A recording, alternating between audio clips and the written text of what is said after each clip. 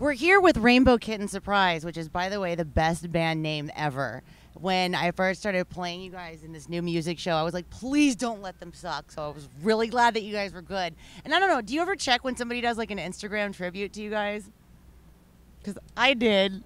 There's a couple fan pages with probably like 20 followers. You know, I definitely see them when they follow me, but I don't follow them back. Right. Not yet anyway. You know, once they start posting some juicy content, then we're talking. Now I know what to do. I'll have to post some juicy content. Thanks for hanging out with us. I know it's early. There's still 2 other band members who are asleep right now. Vampires like me. So where did you guys just come from? We just came from San Luis Obispo. Oh, Yeah. and you played Lollapalooza too, right? Yeah, a couple days ago. How was that? Good times. Was good. it? Mm-hmm. What do you like about the Bay Area, if anything? It's cool. It's you got a bridge. Looks nice.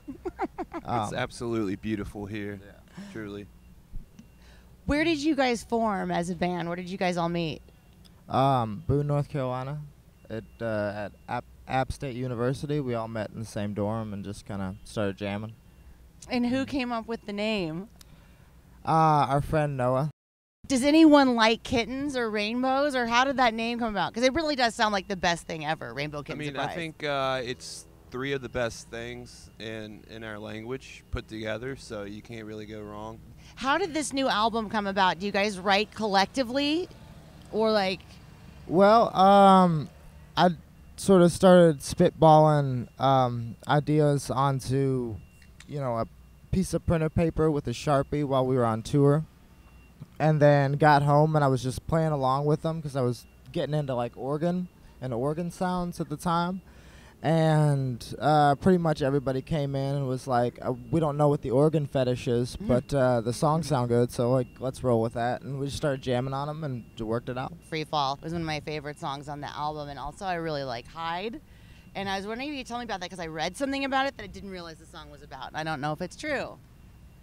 Which songs are the Hide or? Hide. It said, it was the article that I read, this is a while back, was saying that like it was an anthem for LGBT. I think, gotcha. Like, was it? No. I think it was never meant to be an anthem. Oh, okay. It was definitely kind of the first song I wrote when I was kind of working through some stuff in my life, about, sexuality or whatever you call it. And so I wrote that, and at the time, actually, I thought, like, this is, to use, like, male pronouns in a song is kind of a statement, and I don't know if everybody's ready for that, so I sat on it for about 2 years until we didn't have something else to track in the studio, and we just started jamming, and it just kind of came out, like... We were ready.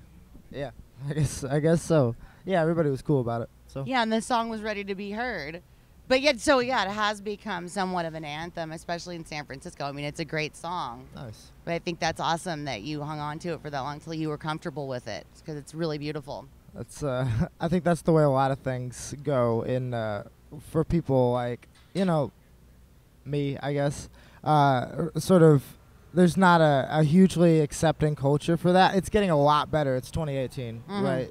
But definitely, like, where I grew up, it was a hush-hush thing, right? To come out. So, like, a lot of people stay closeted for their entire lives, and some people stay closeted and don't even know that they are, But I don't know. I think for me now, looking back on it, I'm just hoping that, like, it's that we're just past the binary at this point, and we could just, like, roll with it.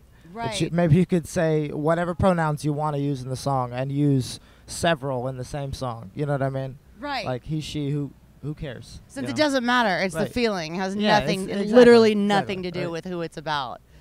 So that's very forthcoming. Do you put that much of yourself in all of your lyrics, or is that song special? Well, I mean, I'd say you have to put that much of yourself, even if you're not entirely comfortable with it when you're putting it down.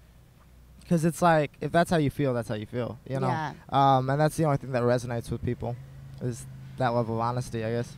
Yeah. That's the only thing that resonates with these guys, is when I'm being honest. Well, thank you so much. I think it's a great song, and I think it's a great album, and I really can't wait to see you guys perform today. Nice. Thank you for talking to us. Awesome. Of course.